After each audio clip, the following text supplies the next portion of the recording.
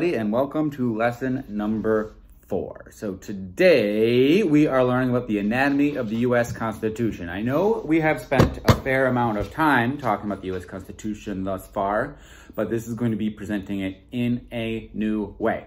So, like always, we can start. I'm going to scoot over so you guys can I'll put the things right there. How's that sound? Sounds good. Penny, what do you think? I think I should have Penny in this so she's like my sidekick, like a talk show. She could be my sidekick.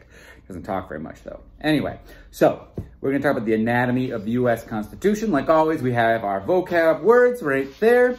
We're gonna start with a warm-up. So this is a very famous painting called The Anatomy Lesson of Dr. Tulp. It was painted by my friend Rembrandt in the year 1632, who was a member of the Dutch School of Painting from The Hague. It has very little to do with what we're talking about, aside from the fact that it is dealing with anatomy. Anatomy means when you're studying the parts or structure of something, so what it is made up of. So for this, we're going to be talking about what is the anatomy of the U.S. Constitution.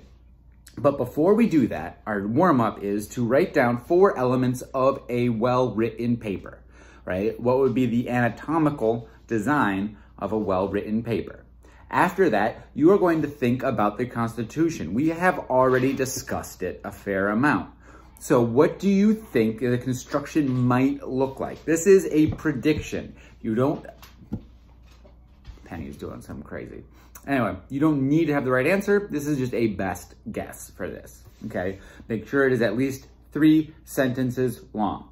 All right, at this point, we are going to look at the preamble to the Constitution, right? Preamble means walking beforehand, literally, before, okay? So what it's going to do is it's going to talk to us about what the point of the Constitution is, right? It is going to outline what the Constitution is going to do. What you are going to do is, using the material that you've learned so far, you're going to write your own version of the preamble of the Constitution, telling the reader what they should expect from the Constitution. If you need any help with that, Miss B. Ello has made a very helpful video, which I think goes into this, and check that out as well. So many great resources from so many great educators. Are you guys the most fortunate children in the world?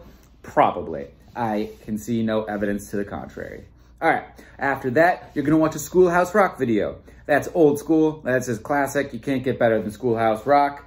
And then you are going to write down 2 goals of our Constitution that are laid out by the preamble. There are a lot more than 2, but you're just gonna pick 2 and write them down in that box right there.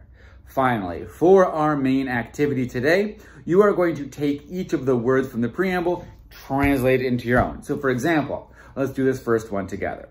It says, "We the people of the United States, in order to form a more perfect union." So we're going to put that into our own words. So we the people of the United States, I'm just going to say, we Americans, or the people in America, right?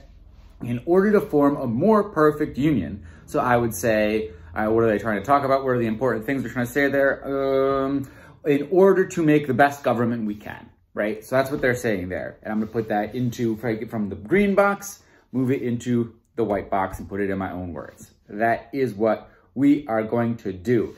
If you would like to, there are more resources there at the bottom. You can check out the Constitution Center. You can do whatever you want. I recommend looking into Rembrandt. He's a very interesting guy. You know, he made a lot more paintings than just this one. There's a really famous one he did called The Night Watch. I think that one's fantastic as well. Check that out. You know, hey, you got time, you might as well use it. Okay, well, like always, Penny and I are saying goodbye. I miss you guys. My homeroom, it was nice to see you guys yesterday during our brunch session. We're going to try to do some more of those.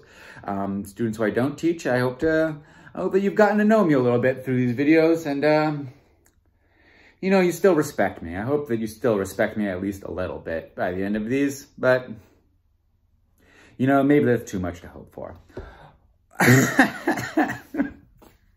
I don't know. Anyway, I miss you guys. Stay safe. Keep learning. If you have any questions, email your teachers. All right. Bye, guys. Take care.